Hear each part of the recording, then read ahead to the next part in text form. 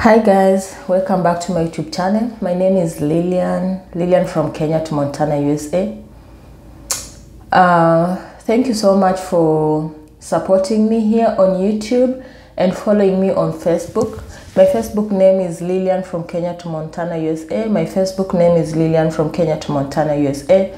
So guys, continue subscribing for those who are new here, and continue liking. All of you, please continue liking.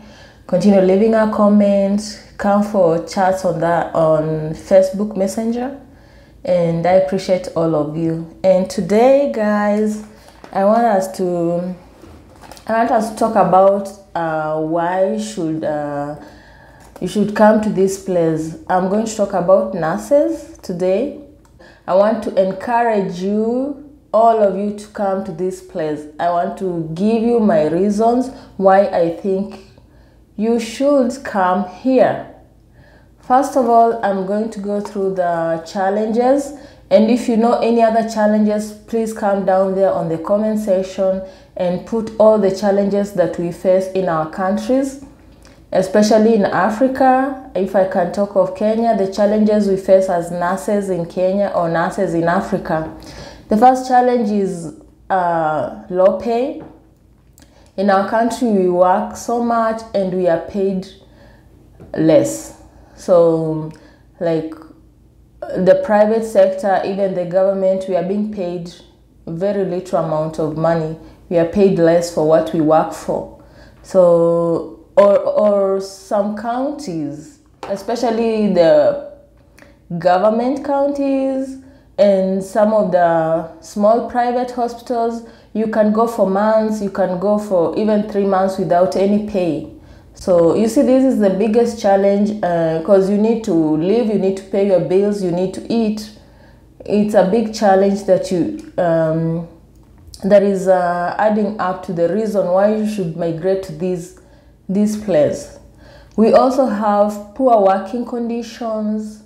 In our hospitals, we don't have the required equipments, like for lifting patients. You find that you have to lift using your own hands, using your own body to lift a patient.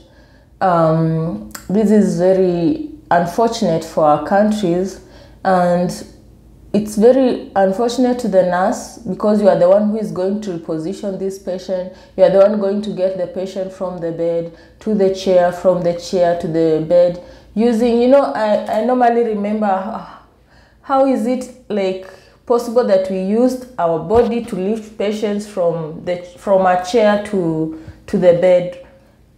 It's actually very wrong. It's wrong in all ways. Like, that is a wrong working condition.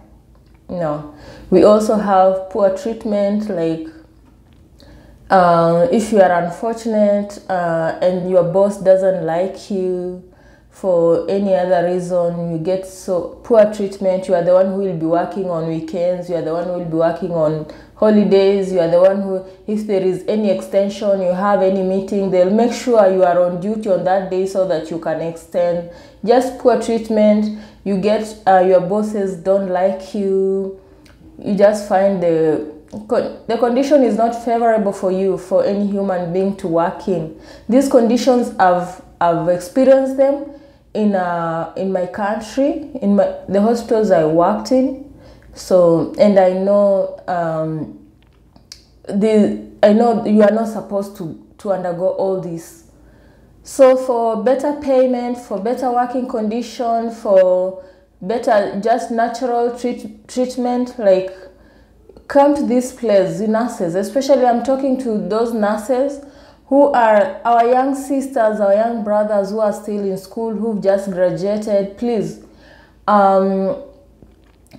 consider coming to this place, consider starting the process. And it doesn't matter how old you are, even if you are 60 years old, people are working here. 60-year-old, they are still on working. Please consider starting the process, and in due time you'll be here. 2 years is not a long time that you feel you can't do it. It goes very fast, and with no time you find yourself in the United States, in the UK, in Australia, in Canada, wherever you want to go. Please Just start the process and go. Okay, let's see the requirement of especially coming to the US. This is where I am, and I'll talk of the requirements that you need to have for you to start the process of coming to this place. The first thing, you should be a registered nurse in your country. If you are from Kenya, you must be a registered nurse, and you've done the Nursing Council of Kenya exam, the licensing exam, and you have your license, you have the Nursing Council number. So that's the first requirement. The second requirement is you are from an accredited school. You are in a college or an university that is known by your nursing council, that is accredited. So and most of the schools are accredited because you do the nursing council exam in your country. I'll be talking more of Kenya because that's what I know. So whether you are from a college or a university, that is a diploma or a degree. For a nurse, any diploma, that is a diploma in KRA or KRCHN, you are allowed to come to this place. You have a license you are licensed by the Nursing Council of Kenya. So whichever diploma you have in nursing, you have that chance to be recruited by the hospitals here, to be recruited by the agencies if you want to go with the agencies. We'll talk about that later. So make sure you went to an accredited school. You see the college that we go to, the 3-year duration or 3.5 for KRCHN is equivalent to associate degree here in America. So associate degree goes for 2 years, and diploma in Kenya goes for 3.5 or 3 years. Those are equals. The diploma in Kenya is equals to the associate degree here. If you do just go for degree in Kenya, that's BSN. There is also BSN here, degree, which is around 3-4 years. So you are good to go. Another thing is you should have graduated in nursing school. Of course, you need to graduate from where you used to, you used to learn from. The other thing is you should have a license. Of course, you should, I know some people are working without license, updated license, updated Nursing Council license. You should be up to date. You should be working in a certain hospital. The hospital should have they want beds 80 to 100, like more than 100 beds. So if you're working in hospitals without that requirement, like 100 bed capacity or 80 bed capacity, please start looking for this hospital. Apply all over, apply to these private hospitals and go to work there. You'll get a job in those hospitals. Don't worry about the treatment you get there. Yes, if you are from, maybe you are working in a clinic or somewhere, you're going to have that experience, or where you are always working in a rush, you are running around, you're being maltreated. But that is the requirement you need to. So you go sacrifice yourself, go to those hospitals, apply to these private hospitals, apply to those county hospitals. I know it's hard to get a public hospital, so the easiest way is go to private hospitals. Okay.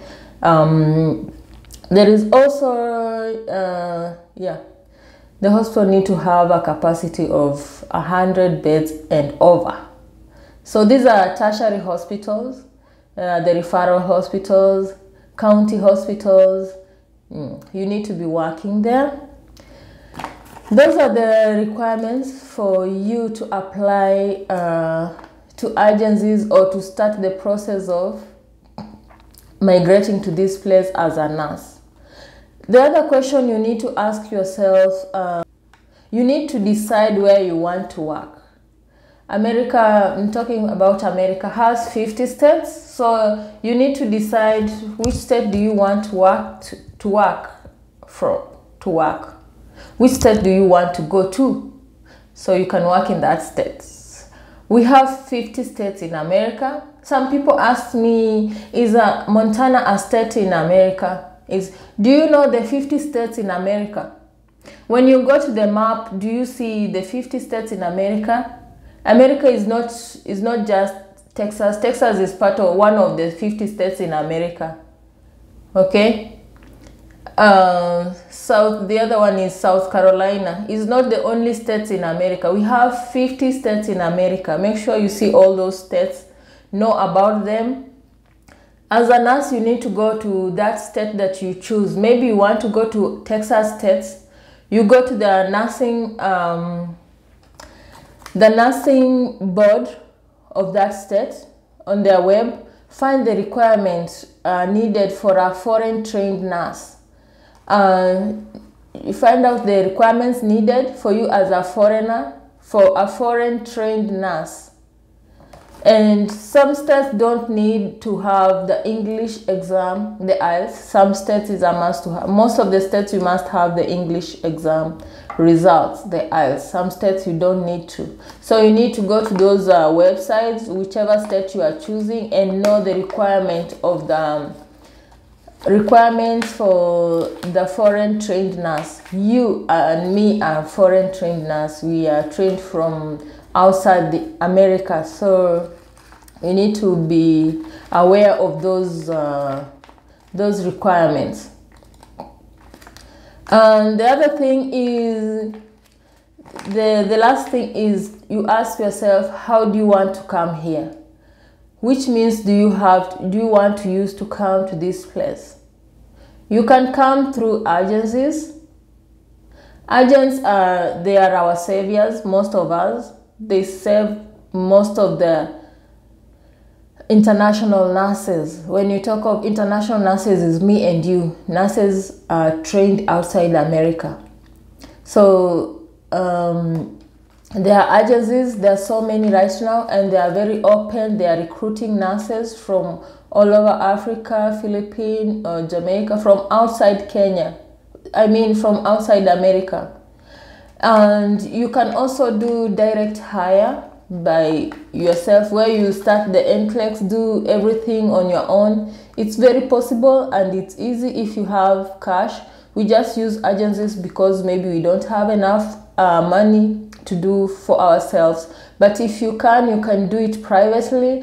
Go do your NCLEX, go do your IELTS, and then come to the online and look for this direct hire. There are those agencies that they recruit already nurses who already have their licenses. So you find them online, and then they'll attach you to one of the hospitals in this country, in America, and you get your employment that way. Or you can still do it privately, do your NCLEX, do your IELTS, and then you look for hospitals. You go online, look for hospitals by yourself. Maybe where I work is Billings Clinic Hospital. Go to their website, and then you see they are employing. Apply there, and they send you the employment letter. So you apply the visa using that employment letter, and you come here, start working. Okay, so those are the ways, the 3 ways you can use agencies, like the Avant, MedPro, or Grady, what is it called? Yeah, there are so many of them. And you can use direct hire companies. They're also called agencies or companies. You finish everything, do NCLEX, do IELTS, and then look for them online. They take you and attach you to a hospital. Or they look for a hospital in America for you, and then they attach you there. You get employment. Or you can do it on your own, do the IELTS, do the NCLEX, go online, go to those hospitals you know. Online, go to their website. They are always employing. Hospitals in America are always employing nurses. So you get, you apply for your position, and then they'll send you employment letter. Use it to apply for your visa, and with no time you'll be here. Those are the 3. Or you can have, if you have a relative here, you can use a visiting visa. You can send you a visiting letter, so you apply for your visa, come here. You should be having your NCLEX. So when you come here, you just apply for a hostel and start working. That hostel can now start working on your green card, can help you get a green card. So guys, those are some of the ways you can use to come here as a international nurse. That is a nurse who was educated outside America. I just encourage you, all of you who have not started the process, to start. It is you can't compare this place to back in our countries. So guys, apply in massively. Those who are still in school, start targeting this process. Those who have graduated, look for these requirements, go to these private hostels, work yourself and get the experience for you to come here. So guys, thank you so much for listening to me, and I hope you those who have not yet subscribed to my YouTube channel, please do continue subscribing, continue liking. When you like, my content get to populate on YouTube. So continue liking, continue leaving comments, and come to Facebook in case you have any questions in the messenger. We will chat there in the messenger. So guys, see you in my next video. I'm going to answer some of the common questions that have popped up in my messenger. Some of them I've not been able to apply, so I'm going to talk about them. I'll not talk about the private ones, just the common questions. So see you guys in my next video. Bye bye.